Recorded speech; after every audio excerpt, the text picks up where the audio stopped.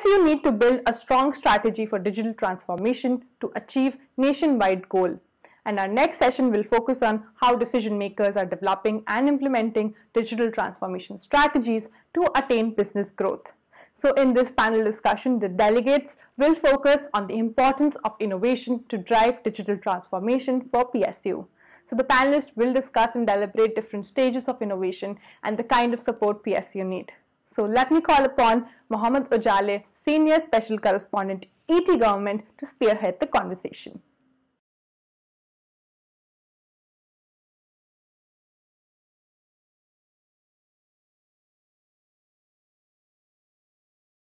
Hello and welcome to ET Government National PSU Virtual Summit. As we have discussed in previous panel discussion about digital transformation and as to how PSUs are mitigating the challenge of COVID-19 in these difficult times. In this special panel discussion focused on innovation driving the digital transformation approach of the public sector, we will be focusing on the innovation part. And to take the discussion forward, I'm joined by Mr. Saurav Kumar, Executive Vice Chairperson, EESL Group, Mr. S.V. Srinivas Rao, Chief General Manager, IT, NTPC Limited, Mr. Rajiv Chandra, Executive Director, HPCL, Mr. Ashu Singhal, Chief General Manager, Corporate Strategy, Planning and Advocacy, GAIL India, Mr. Manav Sehgal, Head of Digital Innovation and National Program, Worldwide Public Sector, Amazon Internet Service Private Limited. Without taking too much time, I'll first go to Mr. Saurav Kumar. Sir, you know one thing, over the last 4 months, as I have spoken to most of other in different panel discussion, most of the PSUs, be it the public sector organization or a private organization, they all have been trying to ensure business continuity. And there actually some level of technology they had played quite immense role. Would you like to share as to how your organization mitigated this challenge of pandemic in the last 4 months? We are a relatively new company and a relatively young company in terms of the age of the employees. The average age of employees in ESL is nearly about 33, 34. So this is an age which is always very good in adopting technology. So I'll answer this in 2 parts. What did we do internally and what did we do externally in terms of getting IT on board in virtually everything. So internally, we took a decision at that moment. In fact, we were planning to do that, but I think the lockdown just hastened it. That we went completely paperless, maybe in the first week of April. So everything, every internal approval, every file is now an e-file. There is no hard bound file that we see in ESL. So that was one. Also, everything is on SAP and ERP, so it makes the integration of decision making very, very easy.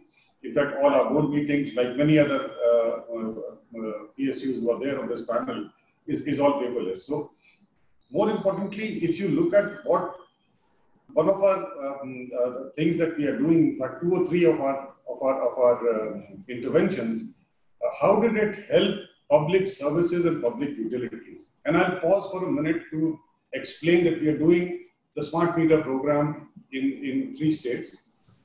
We've completed this in the New Delhi Municipal Council area. We are doing in UP where we have installed more than 12 lakh meters before the lockdown and about 2 lakh meters in Haryana, and we are also started off in Bihar and Rajasthan. Now in all these places, even during the lockdown where there was no body actually going and looking at meter readings, we are proud to say that we have given 97% billing data to the distribution company. The distribution company has been able to issue bills to these people and actually collect money. So that is something which is actually very, very, I would say, a significant success of technology. Let me tell you about Delhi. If you have seen in Delhi, there has been widespread protest by consumers that they have got inflated bills. Almost 70% of bills in UP are based on previous meter readings. So I think that smart meter, which is basically a technology kind of a driven program, has shown its worth during the worst of lockdown, and now we are seeing more and more utilities coming forward and adopting it. That's what I wanted to say. So now I'll come to Rajiv sir, to you. What we are noticing that during this pandemic, most of the public sector organization, especially the technology leaders, they are enabling their respective organization for business continuity plan. So can you share as to how you engage from IT perspective in last 4 months? In HPCL, actually, luckily, we could in some way foresee this coming. So we started on a war footing about 1 week before the lockdowns were declared. Right. So in that sense, what we were able to do is that 1 week, 15 days, when our full workforce was available, we enabled most of our things which are only intranet enabled. Right. We moved them to the external interface. So everything that our workforce does internally was available to do externally. So here I'm talking of all the transaction systems primarily, which keep the company running. And yeah, so we do have a pretty decent video conferencing system. Right. But as the pandemic came into full force, we realized that our in-house or in-premise VC system is not enough. Right. And we explored various options. Cisco came to our rescue. They provided us immediately some WebEx facilities. And then we explored some other facilities as well. So today, and in fact, within, let's say, about 10 days of lockdown, all our workforce is connected through a VC system. Right. All work is happening, all meetings are happening, not only at the top level, but even at the junior-most level. Whatever interaction needs to happen is happening through the VC systems. Right. So to that extent, yeah, we are pretty comfortable. Yes. Now I'll move to Mr. Rao. Mr. Rao, Mr. Kumar was mentioning about the smart meter, as to how a small thing like a smart meter, which is integrated, has some level of sense and could provide, integrated platform, at least for billing and other purpose. That has played a quite immense role in the last 4 months for his organization. Would you like to share as to how you mitigated the challenge of COVID-19 and as to how digital transformation helps you in between? Because main focus during this hard time of the COVID-19 pandemic is building a resilient operations. Because you are in the power plant business, and our main contribution in running the power plant uninterruptedly. So NTPC has been a pioneer in adoption of technology for past many years. And with the emergence of COVID-19, the NTPC further intensified the use of modern technology tools to boost the production and have a clean energy. And the main challenge before us to ensure business continuity and to sustain the business. To mitigate these challenges, you had to initiate various steps. The current challenge of COVID-19 pandemic that has made the work from home culture and remote management of critical IT infrastructures and applications is a new normal. Some of the activities that what you have taken during this period, because this COVID and probably this COVID-19 pandemic declaration happened on 23rd March. So you have geared up to provide all the necessary IT infrastructure, IT facilities to end user within a 1 week of declaration of the lockdown, that is on the 24th March 2020. And our aim was to establish 100% services, because in the power plant services, you have to as a corporate IT department, you have to ensure the smooth operations of our power plant without any interruptions.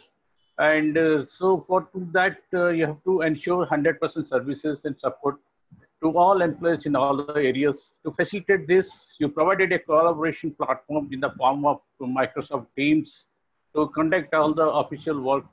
Even what Mr. Saurav was telling, luckily you have also in NTPC, you have adapted this paperless office prior to this 1 year before this COVID situations. So Right. for file movement, approval and other thing, it was not, there was no hindrance and the things were happening very smoothly. And in addition to that, you had shared service centers like for procurement and all. and you adopted Office 365 applications, even though because in fact you are going for Microsoft 365 now, but you had a tie-up with Microsoft to provide this Office 365 on trial basis, and you've adopted all across our enterprise. And in addition to that, you won't be believing, you have provided 3,000 VPN connectivity during this period to all our end users for accessing SAP applications. And in fact, to facilitate work from home, it is mandatory and it is very much essential that the users have got access to SAP applications. So you extended this through by enabling SAP GUI configuration on user. Mr. Rao, I'll come back to you for the broader question on the digital transformation again. I'll move to Mr. Singhal. Okay. Mr. Singhal, you are two of our speakers, and they were saying that they had some level of IT infrastructure already in place. For example, in the case of ESS, they were already working on the smart meter, and somehow that has played quite important role. For NTPC, they had some level of technology already available. They were able to, sail through it, riding on that existing infrastructure. Can you share as to how GAIL in last 4 months used technology, and what kind of challenges did you face, and how did you mitigate the challenge? Thank you, Ujjwal. Actually, I'm happy to come and join this conference of ET Group, and thanks for that. I agree with what Mr. Saurabh and Rao has said, that GAIL also is a digital enabled company. Even prior to COVID, we have more or less most of the activities being carried out through digital interventions, and there was hardly any manual interventions in most of the activities. Like if you talk to sector-wise, most of the billing to the customers were end-to-end digitized. There was hardly any manual interventions in that part of it. What COVID did was that it expedited, or it necessitated the use of technology more. And fortunately, the technology was mature enough to take the load. Like Mr. Rao mentioned, giving connectivity to the employees to work from home. And as far as our experience goes, it was a seamless experience to actually work from home. And after the COVID lockdown was, came over and people started joining office, that time also some people have started working from office, but most of the other people were on rotational basis. So we did not found much difference that actual physical working vis-a-vis virtual working, and it has actually seamlessly taken us. If I talk about billing, it was being done through digital mode anyway. But if we talk about metering, that was also through, we have a state-of-the-art NGMC, that is National Gas Management Center, located in Noida, which collects all the data or the critical data from pipeline bases across the country. And it is being coming through SCADA and OFCs and different mechanisms and reaching there in an online basis. So it was real-time data digitized company was already there. So in my view, we seamlessly took over. There are some positives from COVID. The technology which we used to have some hindrances or some prohibitions or some inhibition that it may work, it may not work. By force, we have seen that it works. Right. Now I'll move to Mr. Sahgal. Mr. Sahgal, you heard three of our speakers talking about as to how they have mitigated the challenge of COVID-19 in last 4 months, and as to how the technology helps them. But for sure that for innovation to happen, over the last 2-3 years, the cloud as a technology has become a de facto platform. So even if you look at any organization, be it private or a PSU, if they are on a scalable platform, wherein either the service or anything could be rolled out quite easily, they are able to basically sail through quite easily. Would you like to share your experience in last 4 months as to how these new technologies such as AI, machine learning, riding on the power of cloud is able to help public sector organization? Absolutely. In fact, it's been a very humbling experience for all of us. AWS Cloud has millions of active customers globally in public sector as well as in terms of commercial enterprises. And during last few months, we've seen this significant uptick in demand in various areas, and we've tried to contribute to being a customer-centric organization, we're trying to contribute wherever we can. So there are a few areas which really come out very strongly. We all know that IT as an organization, amongst other functions, was the most stretched in terms of not just handling internal demand, but external demand as well. And certain businesses which were more reliant on brick and mortar, who had to suddenly shift to digital business models, saw that immediate change. So helping that shift happening in matter of weeks rather than months.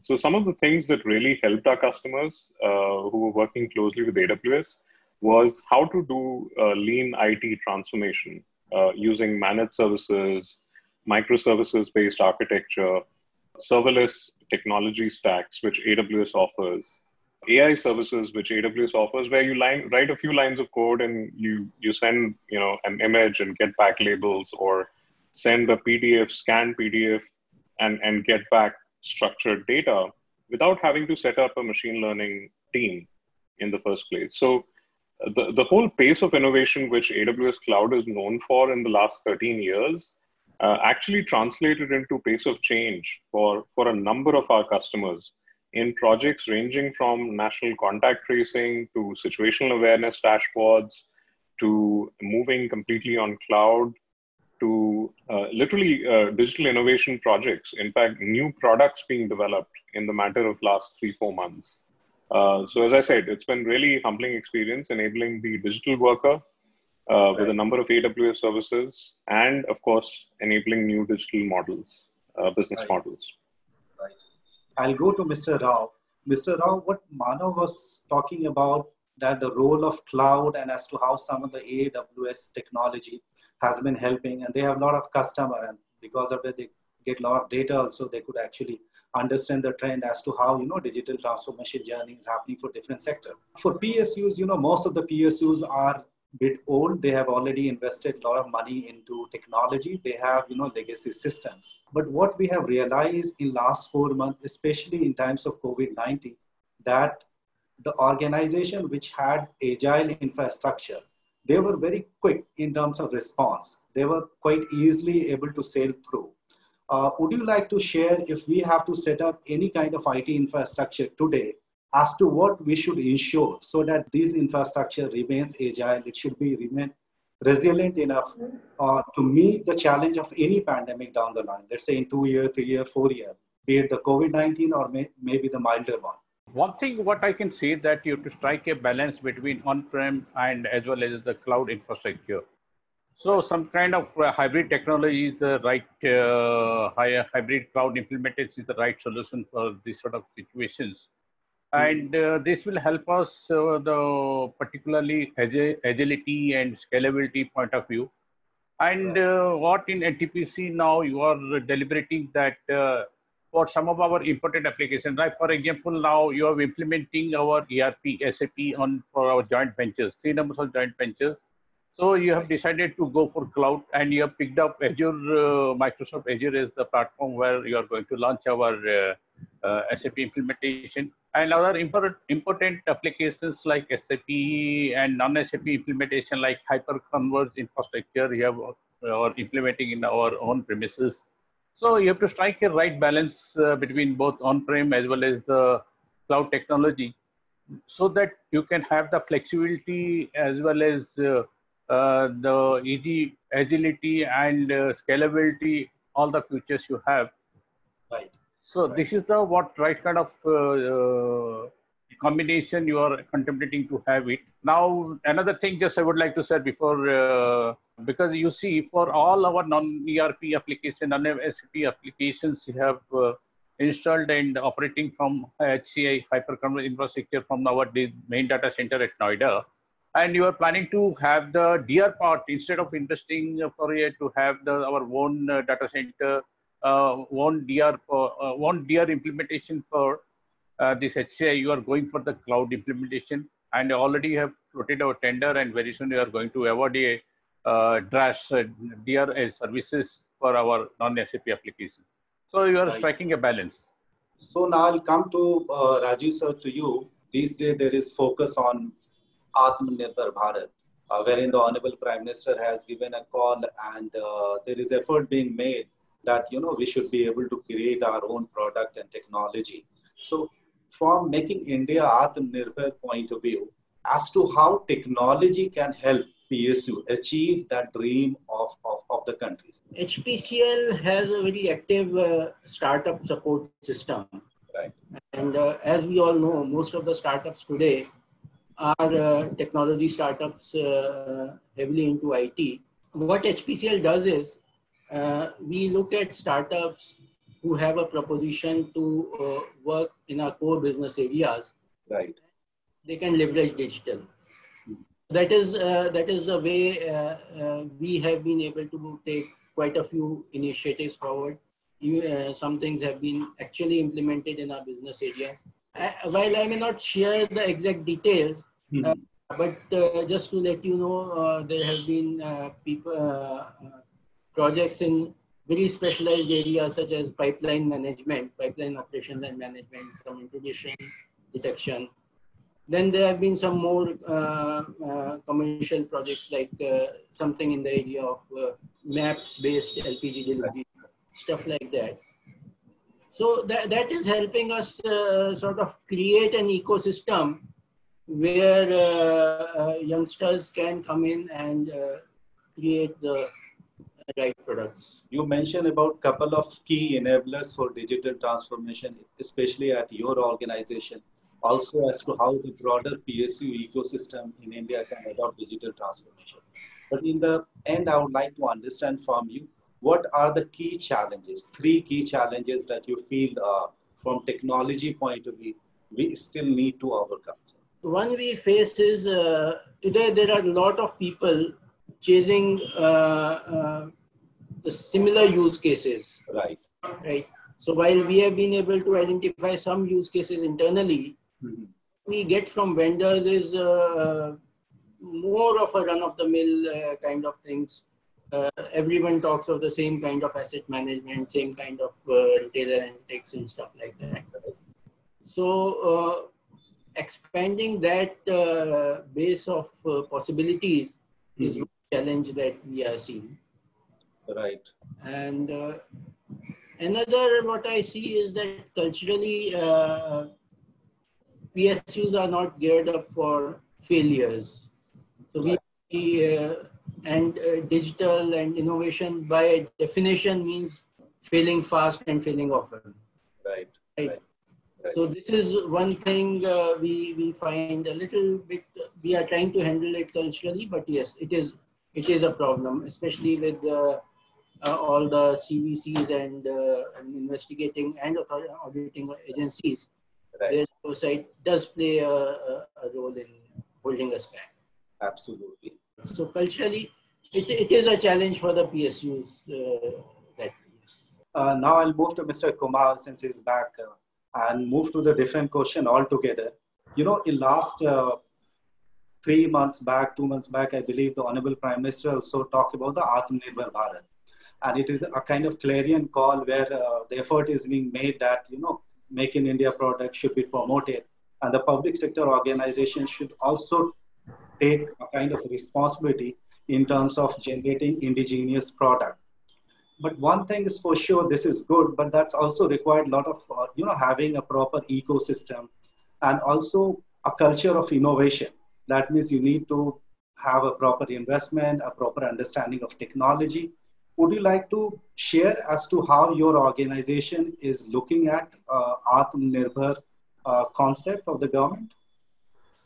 Okay, thank you for raising this important point, and it is not just in the last 3 months.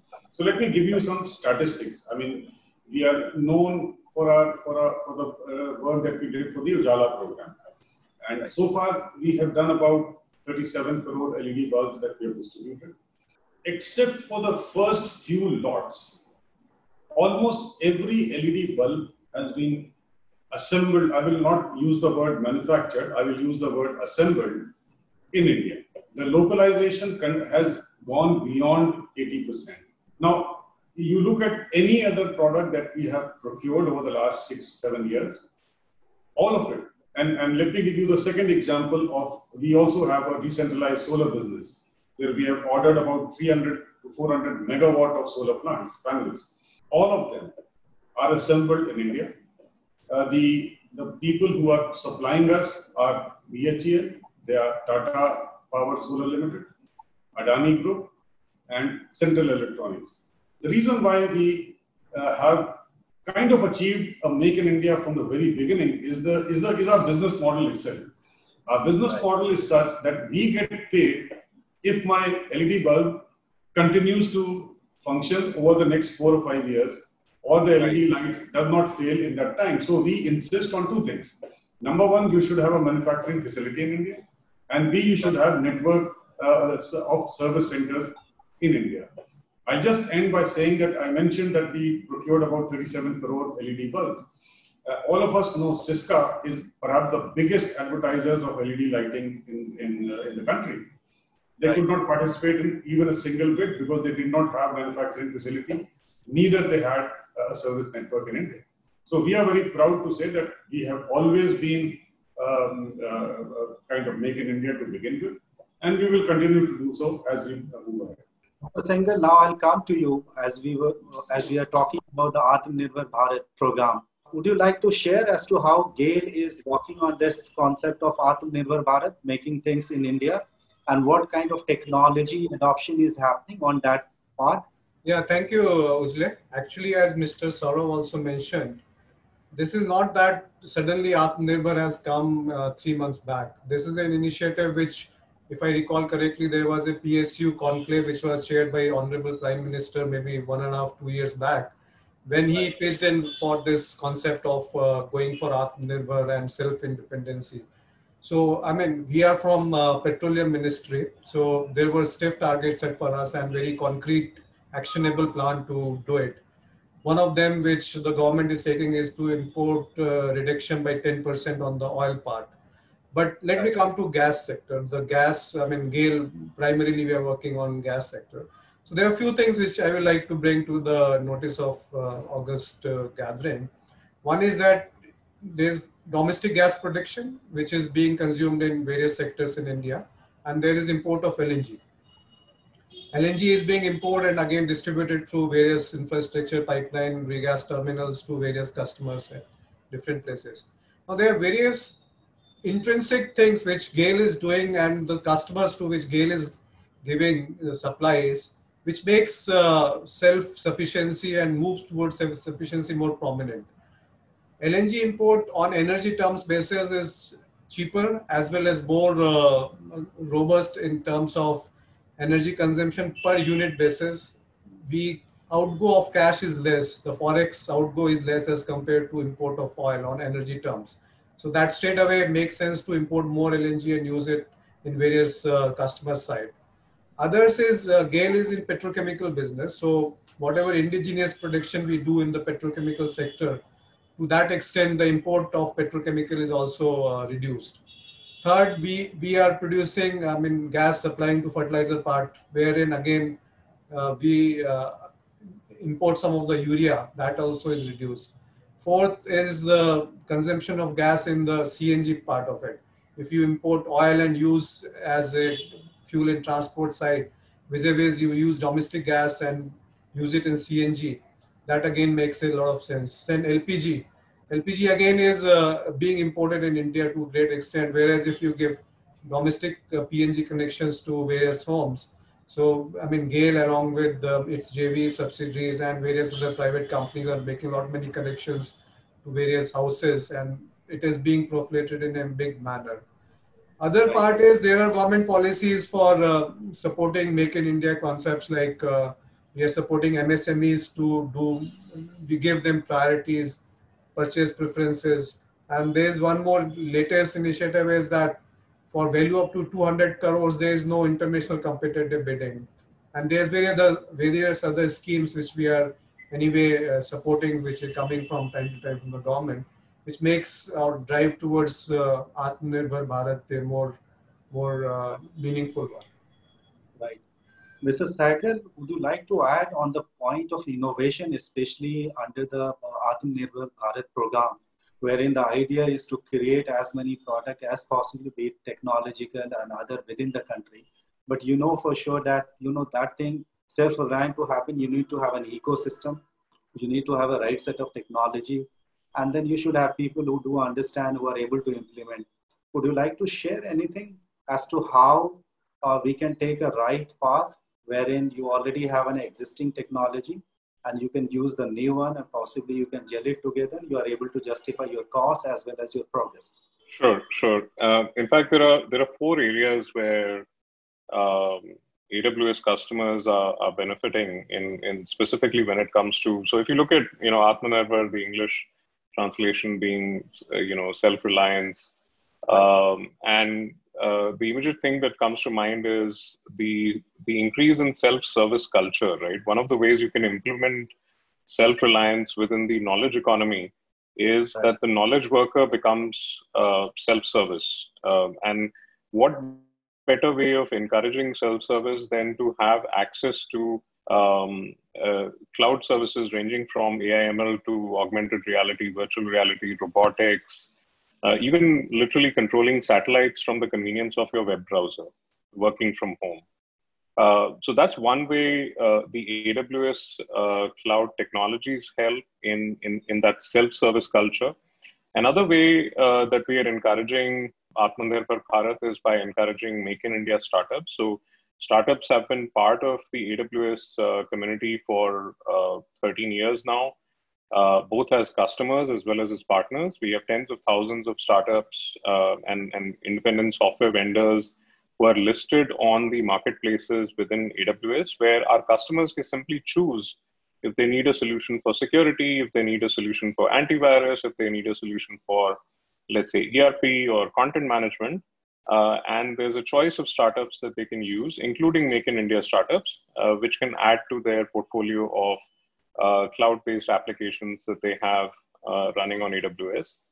Another way that we are encouraging this, we're about to announce the launch of a cloud innovation center along with the Government of India, where what we are bringing together is the thought leadership of Government of India, some of the really big societal impact challenges, like in the area of sustainable energy or in the area of water conservation, in the area of smart utilities, smart agriculture, solving some of these challenges where AWS is co-investing in this cloud innovation center with expertise across the globe, where we will solve these challenges for India, working alongside our customers who are, market segment leaders in these domains, and take them through to production, through prototype, through ideation. And the fourth thing, of course, is, Amazon is known for marketplaces. So enabling these marketplace technologies for exchanging ideas, exchanging technology, exchanging data. Those are some of the things that the way we are encouraging Atmanirbhar Bharat. Right. I'll take from the Mano points of the platform approach, and we'll go to Mr. Kumar. Mr. Kumar, across public sector, what we noticed that, there are a lot of green shoots. There are a lot of different organizations implementing great technology solution, but those are limited to with that particular PSU only. And for anybody to be self-reliant, be it a particular organization, it is really important that we create a culture of innovation, which I said earlier. Also, if somebody is innovating, there has to be some incentive. So for example, let's say your PSU is ESSL, innovate something, and this could be applied to any PSU, other PSU can use it. Can we actually work around some mechanism wherein some sort of incentive, be it, tax rebate or other thing could be given, especially in the platform mode? For example, what Mano was saying that, you have an AWS platform. On that platform, you have multiple services that you can run quite easily. And anybody or everybody who joins, they benefit from it. And the platform owner, they also actually benefit to a certain amount. So within PSU, can we look at having that kind of platform approach? Okay, so let me answer this by first mentioning the platform that we have created. And honestly speaking, if you look at ESL, what is ESL? ESL is a platform created by 4 PSUs. And honestly, it is Power Grid, PFC, REC, and NTPC. And what has ESL achieved? Something that was never achieved in various energy services. So if you ask me, it was a startup. And the 4 PSUs, along with Power Ministry, created this platform with innovation in mind and finance behind it. So we have carried on this culture. We do an annual event that we call Inspire. It is basically, we started off in 2018, where we brought out 5 or 6 areas in clean energy and also digital transformation of utilities. And we put out these challenges for innovators to come and provide their ideas and what they can. We had a set of international jury which looked at all those ideas that came in and selected 3 or 4 of them. 2018 was the first attempt. Because we didn't give much of a publicity, much of a time, honestly speaking, we didn't get very high quality outcomes. 2019, almost 1,000 startups participated, and the jury selected about 8 or 9 of them and actually awarded 4. And I'm glad to report that we've already started commercializing 2 out of the 4. And that was the whole intent, that we will, it's not about tax rebate. Tax rebates will come, will go, that's something which is beyond us. But what does an innovator or a startup want? An innovator or a startup wants 2 things: A, a market, and B, capital. And through this initiative that we have created, co-created with actually World Bank, with ADB, with many other international institutions, including NTPC. I mean, they were very much supporting this activity last year, and I'm sure they will continue to support that.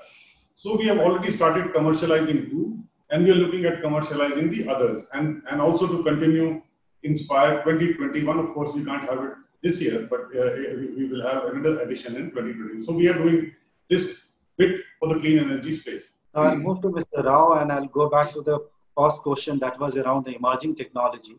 Mr. Rao, you are a technologist, and you know, for innovation to continue, as I said earlier, the platform is absolutely going to be the cloud. And within that cloud, you have next generation technology like AI, machine learning, blockchain, or anything you can think of, you can implement. Would you like to share as to how NTPC, your organization, how are you experimenting with the emerging technologies? Did it help you in some way?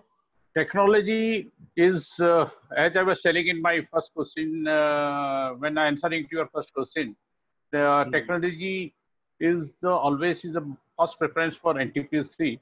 And our chairman always talks about drives for innovation and adoption of emerging technologies in day-to-day activities. And without technology, such a power measure, NTPC cannot sustain the performance what it is doing today. And you are going with the digital transformation. Basically, our digital transformation is basically on the 4 strategic themes. That is the digital first, steady march towards digital future. And another, secondly, data innovation to unlock the business value contained in enterprise data. Enterprise excellence, that is agile, data-driven, efficient digital NTPC.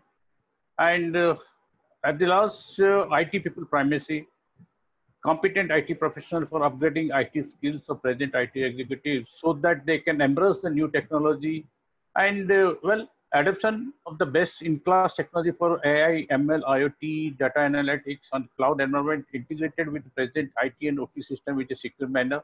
Our main focus at this moment is to infuse IT in the OT area and particular renewable energies, and you are taking a greater strides in renewable energy to great extent.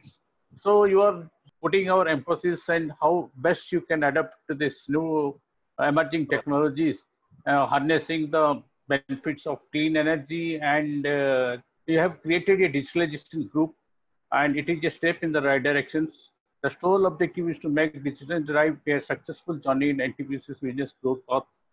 And regarding this, you have already gone for online asset health index and advanced pattern recognition for early warning and diagnostics, and to facilitate predictive maintenance and equipment efficiency and performance benchmarking.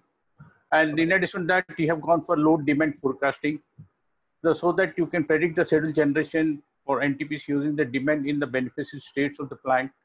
and estimate the cost of power generation of plants and supplying power to the beneficial states.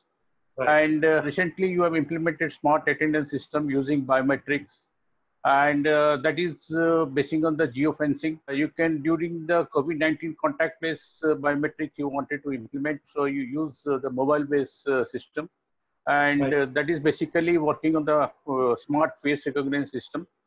And another area which is pertinent to our OT area, that is boiler tube leakage. So you have doing a POC kind of thing for boiler tube leak analysis and prediction tool, and particular robotic process automation, the pilot you are carrying out, and that too you are adapting the drones for our airstrike monitoring and project monitoring also. So Yes, yes. this is the right combinations of technology, because in the power sector, what is our observation is that there is not much use cases in power utility and power sectors. So you are tapping the talent, you are interacting with the startups and as well as the grown-ups for adapting the new technologies and to make a proper business cases and to adapt the same in NTPC so that our business objectives can be achieved. Right, right. I'll move to Mr. Singhal. Mr. Singhal, Mr. Rao was talking about a couple of things like contactless, drone, use of drone, then other smaller use cases of AI in a broader sense. Would you like to share as to how you look at the role of AI and machine learning or any emerging technology in your organization? And would you like to share something as to how you are using it?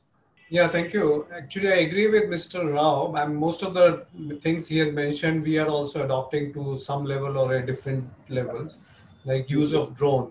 And ours is a pipeline company, also having transmission network of more than 12,000 kilometer of gas pipeline and almost 2,000 kilometer of LPG pipeline.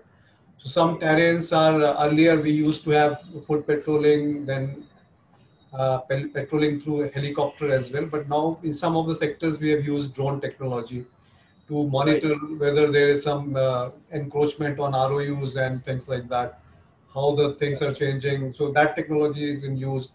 Plus in operation, like petrochemical plant is a big complex we have in place near Kanpur, where we keep on upgrading on technology side, on control, metering, analytics, and we have recently launched a AI-based small computer, which is self-intelligent computer based. Like it does routine transactions with much more accuracy, and it actually replaces routine transactions in a much better way and with highly accurate manner. So it replaces in some manner in manual human intervention to a great extent.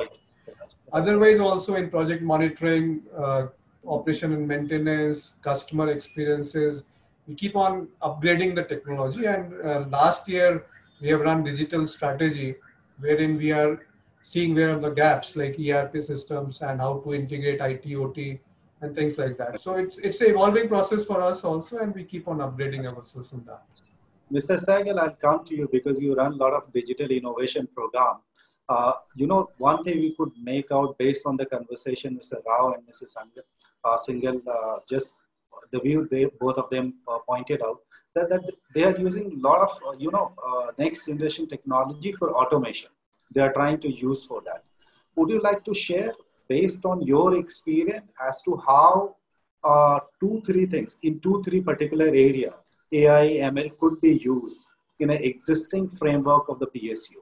And that will give a lot of, cost arbitrage or productivity arbitrage or any other things. When you look at applications of AI, ML, and that's a fairly broad subject, right? But if you, one of the mechanisms I use with my customers, which help is, if you look at your senses, right? Sight, sound, and so on and so forth, speech. If you just map your senses, right, and you think of, first of all, the digital worker, how can you augment those senses to make the digital worker more efficient? So for instance, I can read text at a certain speed, but I can listen much faster. I can consume more information if I'm listening to the same text. So can I use AI services for text to speech to augment the capabilities of my digital worker. Now, if you extend this definition to the organization, and if you treat the organization as a sensory organization, so what can computer vision bring to the table for? And then of course the use cases will change depending on whether you're looking at transmission lines or whether you're looking at utilities and so on and so forth. But in general, where you will see the true application of machine learning and AI is when it is augmenting the capabilities of the organization, where it's giving more decision-making power to the decision makers, where it is uncovering more line of sight from the source of the data to the decision makers. So I know I'm not being very specific with ideas. There are plenty of them, and Right. happy to take that up in one of our Cloud Innovation Center projects.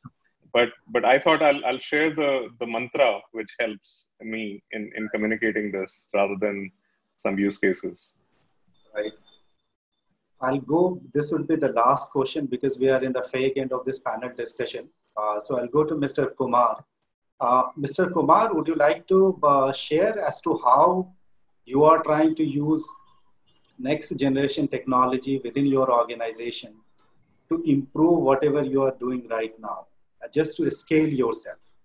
Okay. Thanks for asking the question. So what we are, as you know, I mentioned that we are doing the smart meter program. Now, as a result of the program, today we have for nearly 15 lakh consumers, and it's also growing, 15-minute data, consumption data, power consumption data. So we have already signed up with 2 startups, one in the US, one in India, where they are using machine learning and artificial intelligence and using this information to create a heat map of each house.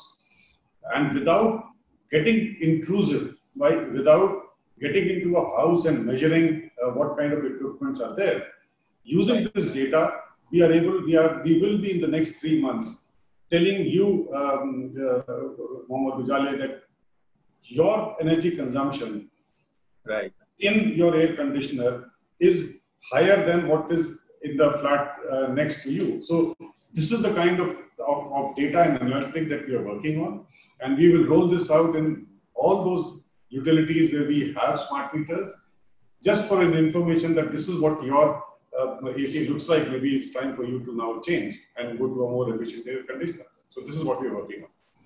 Right. So with this, we come to the conclusion of this panel discussion. And I think you all shared a lot of input around as to how you are using technology to mitigate the challenge of COVID-19.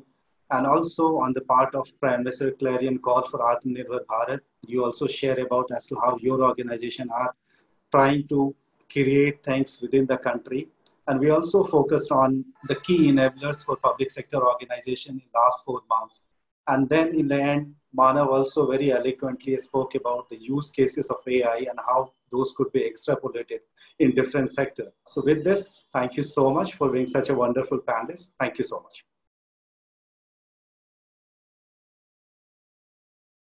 Please feel free to visit the Help Center in the lobby for any queries related to this event. We have an amazing lineup ahead, so stay with us.